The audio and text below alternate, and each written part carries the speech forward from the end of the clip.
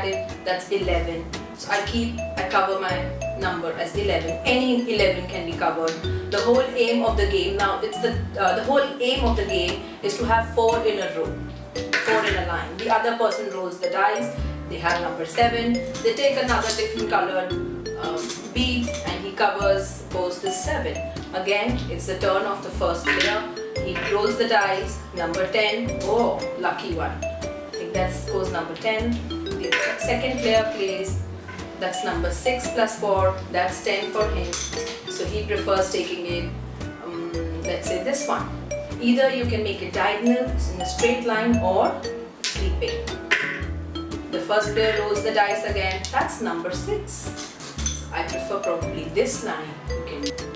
And the last one, probably number 4. We just missed it. That's number 4. So we either need 2, we need number 3, we can need number 5 for him. For him it's number 4 and he wins it. So the second one wins because he gets 4 in a row. This activity is all about making your child a teacher. Yes, your child a teacher. So what we do is we roll the dice and give them a solution. Here the number is 8.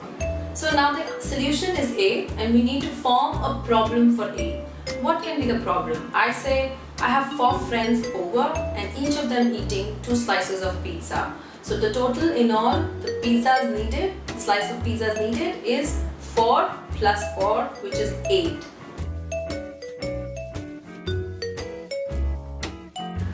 Super fun way to teach subtraction to kids is, suppose I roll the dice, I have number 2. How many I have to remove from this? 2. But I don't count and remove.